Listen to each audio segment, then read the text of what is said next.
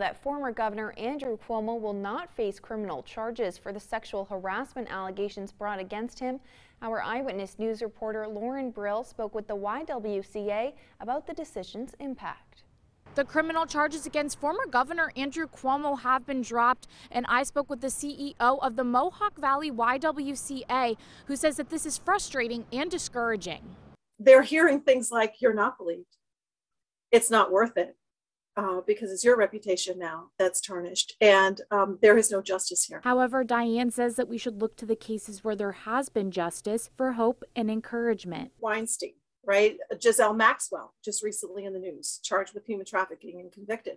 And R. Kelly, look at what happened with, he fell from grace too. So these are high profile things. We don't see what's happening in the day-to-day business world. We don't see that the allegations that are investigated and either founded or unfounded, and there's action taken so that women feel safe and secure and valued in the workplace. When asked about how we can encourage women to come forward and create a change in the workplace and other environments, Diane explains that she thinks there will always be challenges, but we need to remember the state-mandated workplace definition of sexual harassment in order to educate and create change. Any unwanted verbal or physical advance, sexually explicit or derogatory statement, or sexually discriminatory remark that is offensive to the recipient or that interferes with their job performance. And I think that the emphasis that is offensive to the recipient. So you may think that it's not offensive, but if the person you're saying it to thinks it's offensive, now it becomes